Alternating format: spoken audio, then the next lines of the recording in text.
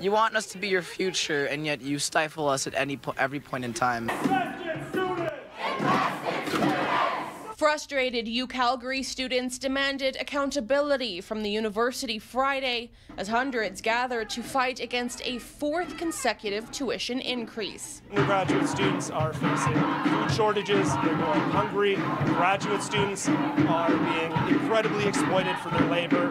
The research that we're doing is unpaid for. This is one of the top research institutions in Canada. UCalgary students made sure that their voices were heard as their protests took place directly outside of the room where the Board of Governors were deliberating and approved a tuition increase. Those involved saying Friday's protest is not the end, and they are demanding the university give students more of a voice. He told the Board of Governors of the university that students are at a breaking point, that they're choosing between food and shelter and the cost of their education, and the board didn't care.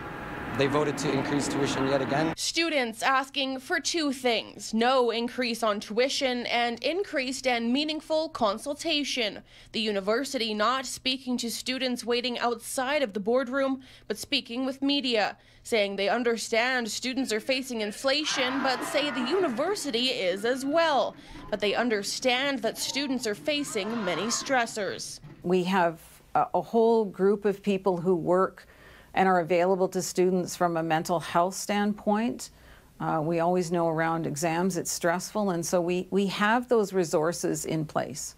Students say the sole consultation that took place happened in a 60-minute session on December 7th, the last day of classes. You couldn't have picked a fundamentally worse time for students to organize a meeting like this than the last day of school.